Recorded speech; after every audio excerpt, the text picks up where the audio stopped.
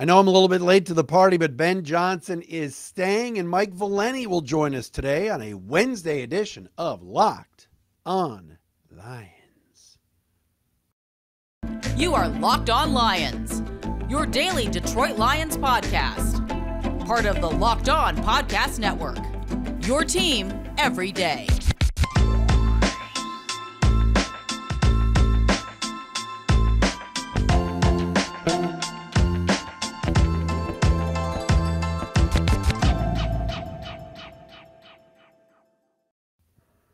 And a pleasant good Wednesday afternoon, everybody. Locked on Lions, Locked on Podcast Network. Matt Dery with you on this a Wednesday, January 18th and a Thursday, January 19th. Thanks for making us your first listen, checking us out on YouTube and wherever you get your podcasts. Locked on Lions today, brought to you by our good friends at BetOnline. BetOnline, as you covered this season, more props, odds, and lines than ever before. BetOnline, where the game starts. Follow us on Twitter at Dery Speaks, D-E-R-Y Speaks, at Locked on Lions, on the old Twitter machine, the Matt Dery Facebook fan page, and as always, on YouTube, Locked on Lions YouTube channel. Shout out to everybody watching us on the video side today. Coming up on the show this afternoon, Michael G. Valenti. Yes, many of you love to hate him, but Mikey V is going to join us from 97.1 The Ticket a little bit later on in the show, talk about the Lions and how excited he is for next year. Yes, Mike is into the Lions. We'll get into that coming up momentarily. But the big story and the big news, what we have to lead with today. Clark, did you tell everyone the good news? Anyway, that's a little vacation reference. Ben Johnson is staying. Yes, that's correct. Ben Johnson, Lions offensive coordinator, hot commodity to become a head coach, leader in the clubhouse to take the Carolina Panther job, told the Panthers yesterday, according to Tom Pelissero from NFL Network, he informed interested teams he's staying in Detroit. Pelissero reported last night, after, of course, we did the podcast. Isn't that how it always goes? Quote, Johnson was slated to travel Wednesday to interview with the Panthers, but he feels Detroit is building something special and wants to see it through. Should be a hot head coaching name again next year. Amazing. Amazing. This is great news. When have the Lions ever had an assistant coach that was a hot commodity, number one?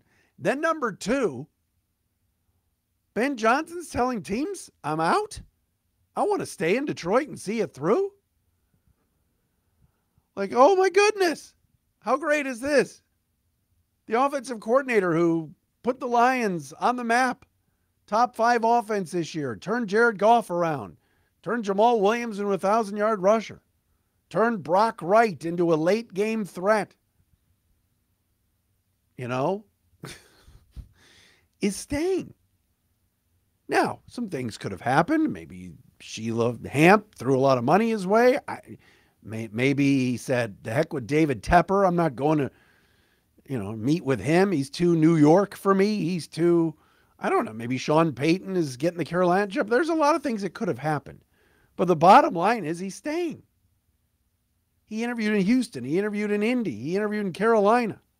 And he wants to be here. Incredible. Awesome news. Huge news for this organization.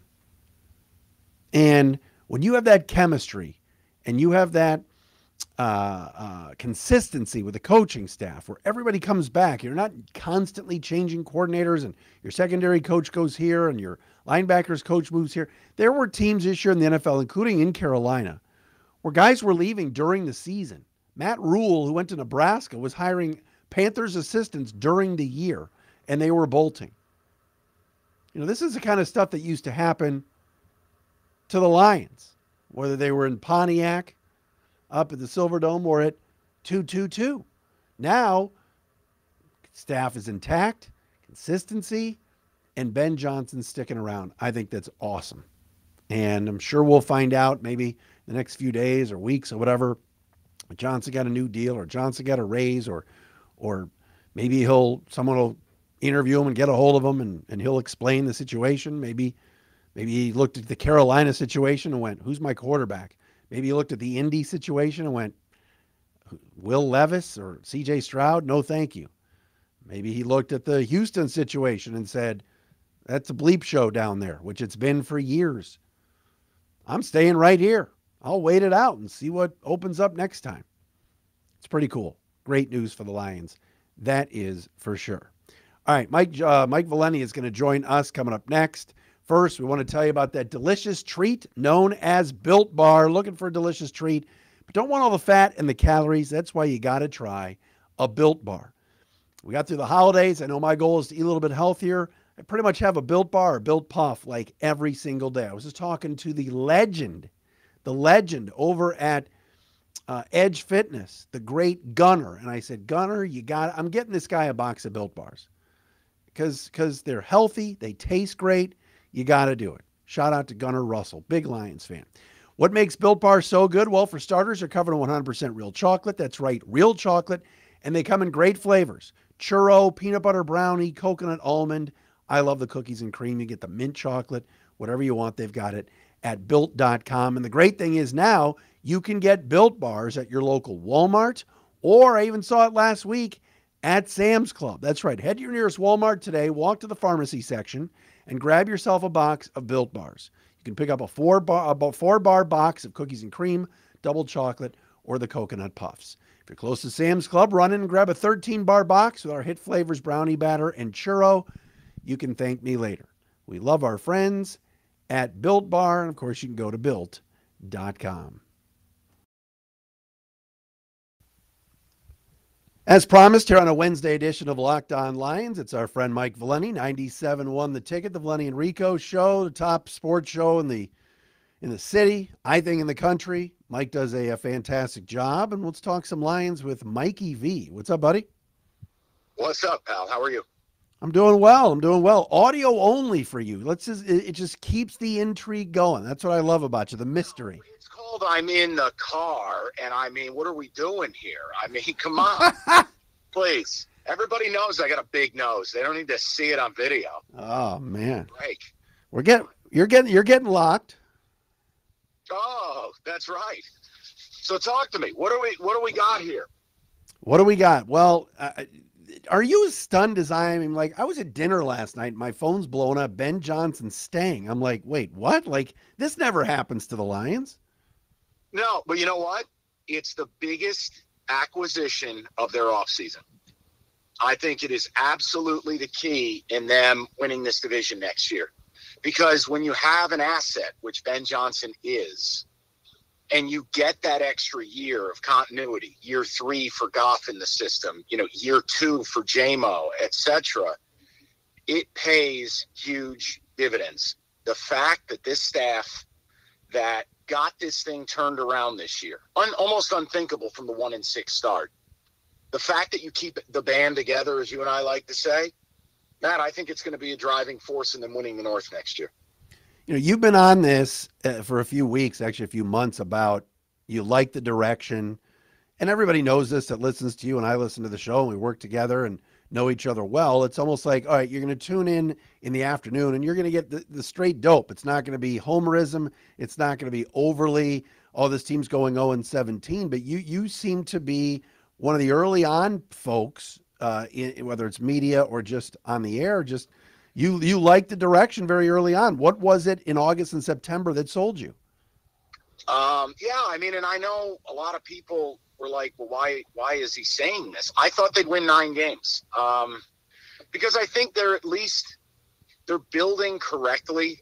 Matt, I don't remember a time in my career here where they've had an offensive line I cared about until now.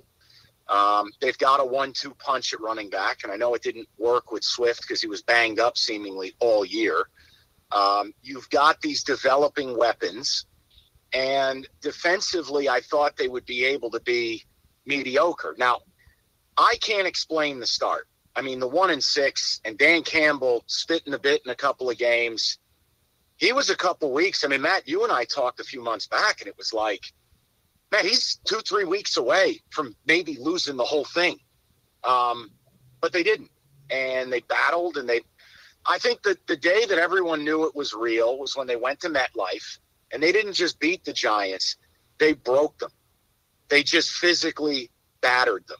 And it was like, I remember going on the air and telling people, like, guys, that's the billboard for what the Dan Campbell era is supposed to be about.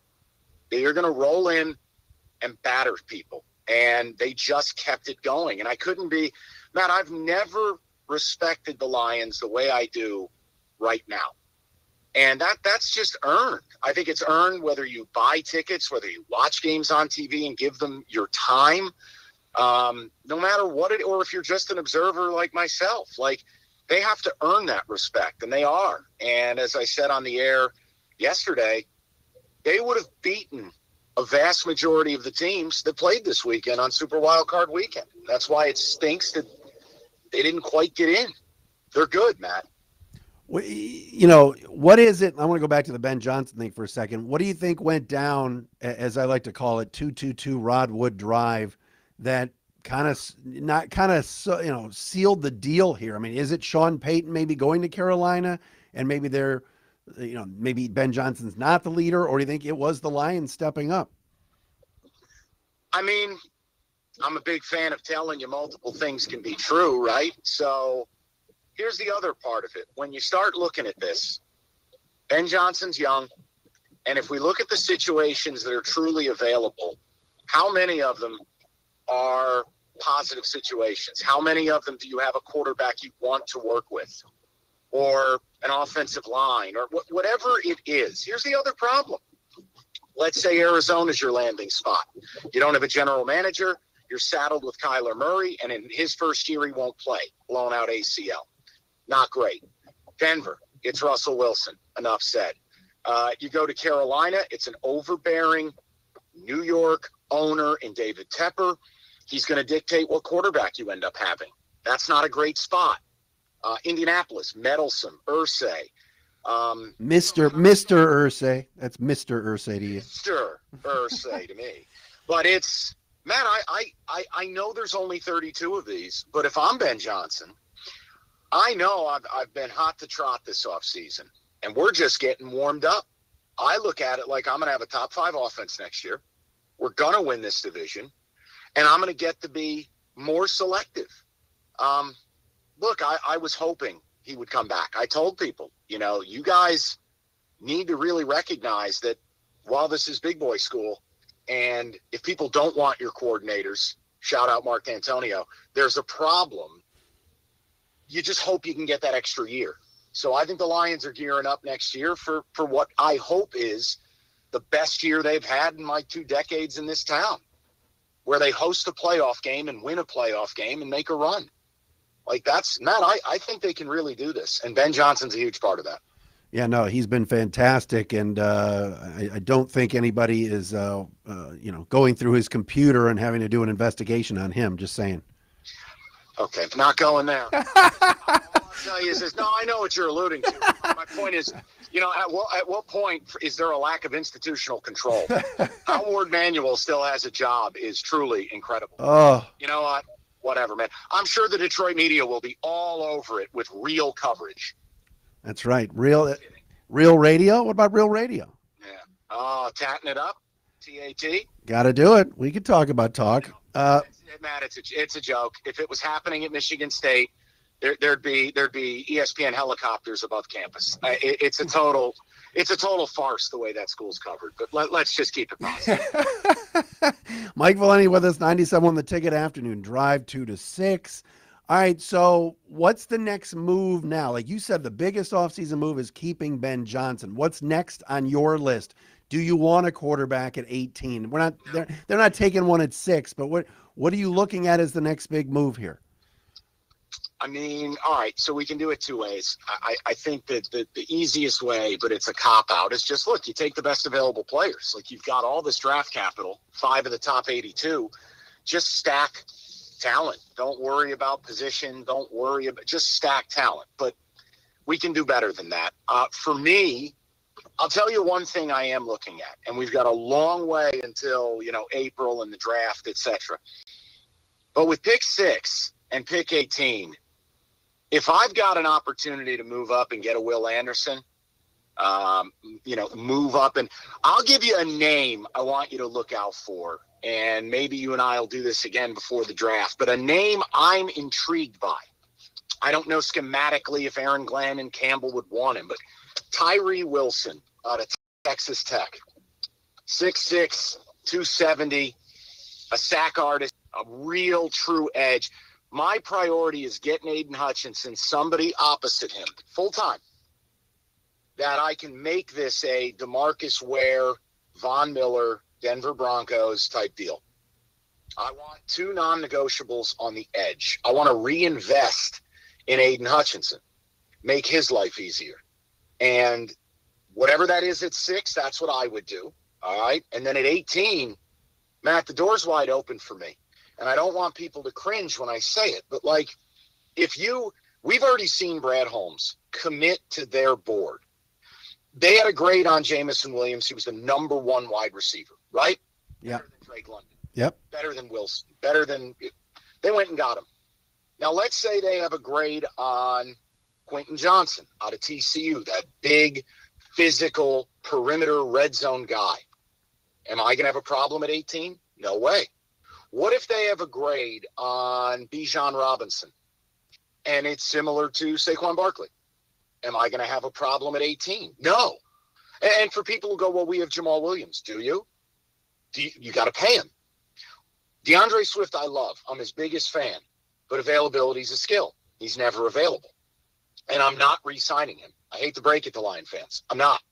I'm going to use what I got, and I'm going to cast him right out there into free agency. So my point to you is, whether it's a corner, whether it's a skill player, whether it's depth up front on the D-line, what if it's a guard? What if they take the best guard? What if Osiris Torrance out of Florida's there? And you now all of a sudden, you build what Dallas had, a real superstar O-line. Matt, there's really nothing they could do at 18 that would bug me. So 18's the value pick. If you're asking me at 6, I want the best defensive player available, preferably an edge rusher, because I want to continue to reinvest in Aiden and reinvest in that front. And a better pass rush is going to make my back end of my defense look better. Give me Brian Bresee at 6 and Joey Porter at 18, and let's roll. No arguments. And Bresee didn't have the season a lot of people expected, but people have to remember he had a tragedy in his family, lost his 15-year-old sister, took a leave of absence from the Clemson team. He was banged up.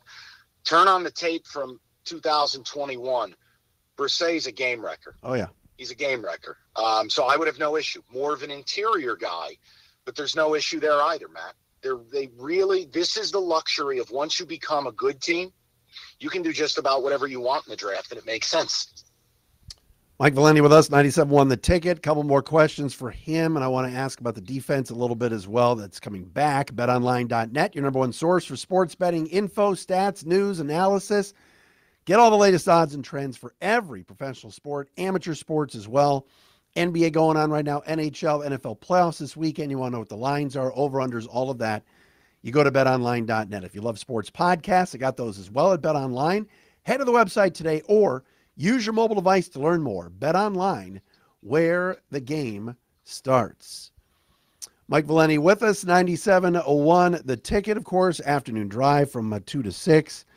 You mentioned before about bringing Jamal Williams back. You know, John Kaminsky's of the world, the Will Harrises, some of those guys, Mike, are there to bring back on this defense. Where else are you addressing things? And what do you do with somebody like Alex Anzalone, who you know Aaron Glenn loves, but could they upgrade at linebacker? Of course they can. It's kind of a weird spot.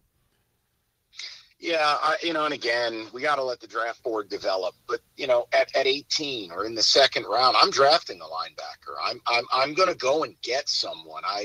You can absolutely do better than Alex Anzalone. They need upgrades at corner.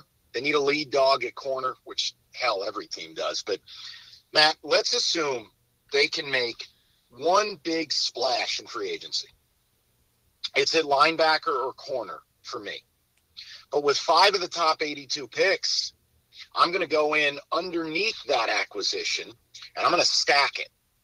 So let's say they sign a corner. I don't even have a name for you. I don't even care. It doesn't even matter. They sign a corner. I'm going to go and draft one too. Yep. You can't have enough of them. I mean, no. Here, look at what the Giants did this weekend against the Vikings. Almost 30% of their snaps, they had 6 or more defensive backs on the field. There were times the Giants had 7 defensive backs on the field. You can't have too many. So really it's about beefing up corner, but the linebacker level, part of stopping the run is, if we fill every gap up front or make some splash plays, you need a linebacking core that's able to capitalize on it. They need to get better there. Are you, by the way, and you made me think of something else because you were talking about corners. Are you bringing DJ Chark back? I know these guys are all going to Brad Holmes saying they want to come back, but you bringing him back at a high price tag when you got to move Jameson Williams up? No, and you nailed it. That's why I talked about drafting a wide receiver. I think there's a pecking order here. And in order to justify the JMO selection, he has to be one of the top 2 guys in target share on this team. And it's going to be Amon-Ra St. Brown, and it's going to be Jameson Williams. Now, if I draft a third guy on a rookie wage scale contract and I get 5 years of control, well, that guy could be 3rd or 4th in target share, and I don't have any problems. So, it's not a DJ Chark thing. I told people they'd like the player if he could stay healthy, but he served his purpose. I'm not giving a multi-year deal to that guy. He's an ancillary piece. So, no. All right, this weekend's games, and I know you got Cash the Ticket, your podcast, which is just awesome. You and Jim Costa have a lot of fun with the games and the betting. You look at the board that's still out here in the AFC and NFC. What jumps out at you in terms of, could there be an upset here? Are your Giants gonna give Philly a run? No. You need to behave now. They haven't won in Philly since you were at Syracuse, so let's just leave it alone. They look, it's been a wonderful year. It was a lot of fun seeing them beat the Vikings because everybody, including Lion fans, knew they were a fraud. But look, it's been a fun year. Let's pack the bags. It's probably done. The only way they're going to compete with Philly, much less beat them, is if Jalen Hurts is still severely limited. And or, not that I'm rooting for it, I'm just being honest, and or something happens where he gets knocked out of the game. He is playing injured. Who are we kidding? You land on your shoulder the wrong way and you're out and Gardner Minshew's in. It takes on a different dynamic. The point is, the game that jumped out to me, actually, Matt, was Buffalo. Being favored by north of a field goal, currently sitting at 4. Cincinnati, I'm rooting for Cincinnati, but Matt, the loss of Lyle Collins, the loss of Alex Kappa, and now Jonah Williams with a dislocated kneecap, they're down arguably their 3 best linemen. And I know Buffalo doesn't have Von Miller, but Rousseau's back. They've got more of their pass rushers back. I just feel like after watching Cincinnati without those guys, and once Jonah Williams was out, Joe Burrow turned into 3-step drop theater. I mean, it looked like Joey Harrington. So are you going to go on the road to Buffalo and you can't stretch the field? And look, I know Josh Allen continues to turn it over, but if he doesn't, how is Cincy going to play in a shootout when you can't push the field because you can't protect your guy? I thought Buffalo jumped out with the spread, and honestly, not ready to commit to it. Didn't Dallas catch your eye a little bit? That line was a little smaller than I imagined at 3.5. Purdy looked shaky in the first half of that Seattle game. He's primarily lit up bad defenses. And you saw what Dallas did to Brady, did to that O-line. I kind of wonder if they're kind of telling you, hey, Dallas is real. Here's my problem. Can I take a team whose kicker can't make an extra point? I mean, Brett Maher missed 5 straight extra points. He may as well have been MSU's kicker. So it's just, honestly. So those are the 2 that jumped out at me, was Buffalo and Dallas. The Jags thing, I don't know what to do with at 8.5. Giants at 7. If you're demanding it, I'd lean Philly and lean Jacksonville. When's the last time Mahomes covered a big number at home? It's been a while. Yeah. So, but the Buffalo one was number 1 for me, and number 2 would probably be Dallas, provided Brett Maher's got his head screwed on straight. Mike Valenti, 97 on the ticket. Also, Boomer and Valenti, that show that you can hear on the ticket, and also via podcast. Are you guys doing playoff shows? Oh, yeah. We're going straight through the Super Bowl.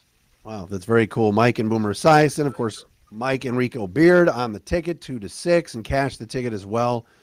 He is everywhere, folks. Mike, always love talking to you, brother. Thanks for doing it.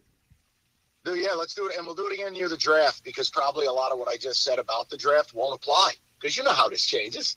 I mean, there's going to be a whole new list of names up there. But yeah, anytime, Matt. There he is, Mike Valenti with us from The Ticket on a Wednesday edition of Locked On Lions.